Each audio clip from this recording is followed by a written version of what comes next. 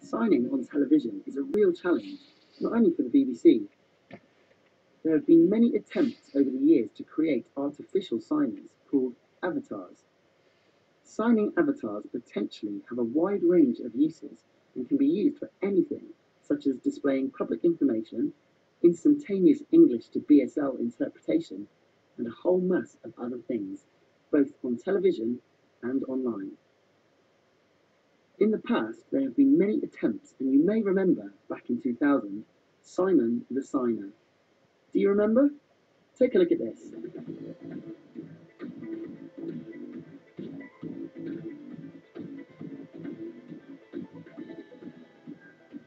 A few years later, VisiCast had a project whereby they created Tessa, a signing avatar to be used in the post office.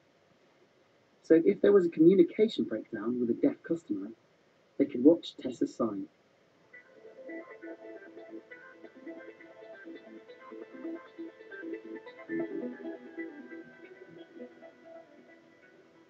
In the early days of creating these avatars, most of the feedback was negative.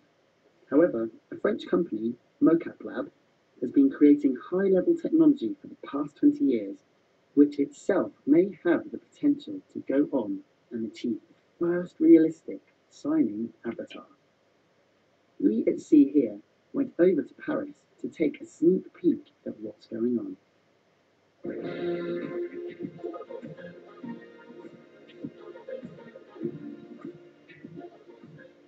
Mocaplab is a small company dedicated to motion capture, and we try to push the boundaries of motion capture, and we've been doing this for the last 20 years. We record movement from a signer, and we put that onto a 3D character.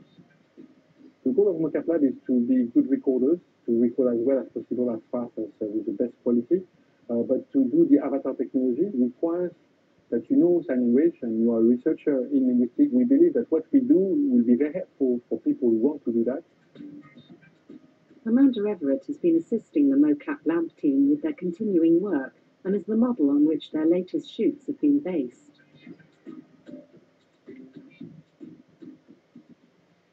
I can see a lot of potential for this technology to take off in the future. One area is TV. Children's TV holds a world of possibilities.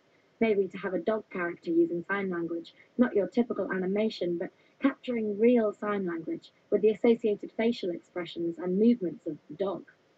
Children will be drawn to that because it's all part of the learning process, to model from observing real, authentic sign language. The animated stuff we see on TV at the moment is fine, but if it incorporated sign language, that would be incredible.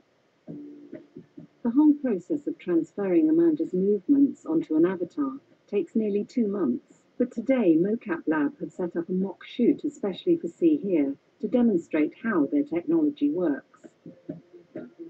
Okay, we put something like 50 markers on the body to some very specific points.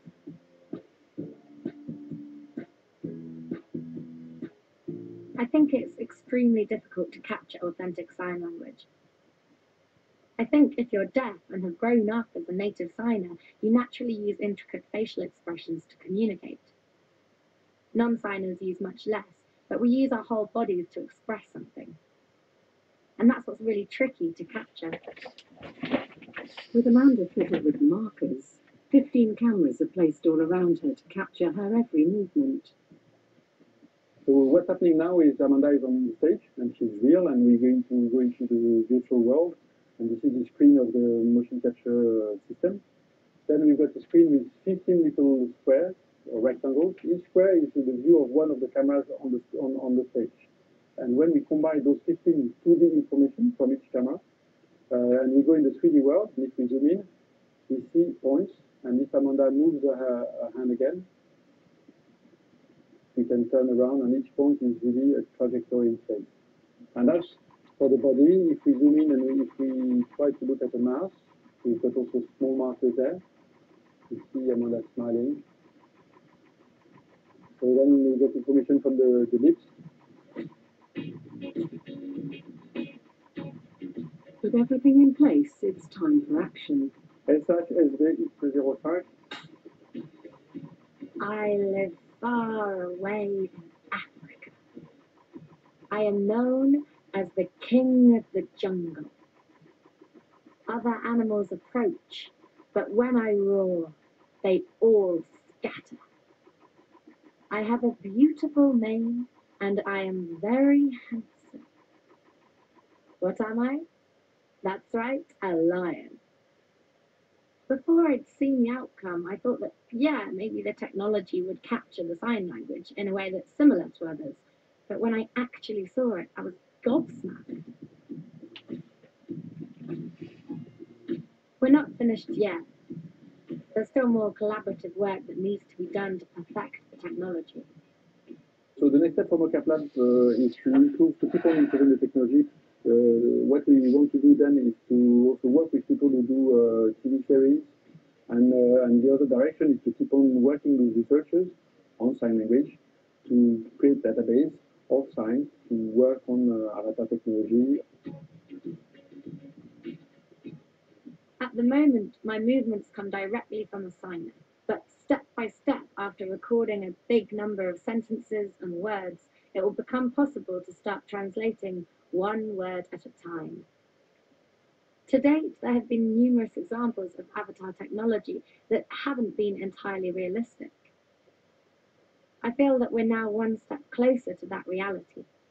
Using actual sign language and exporting it onto a computer will be more appealing to people because it's real.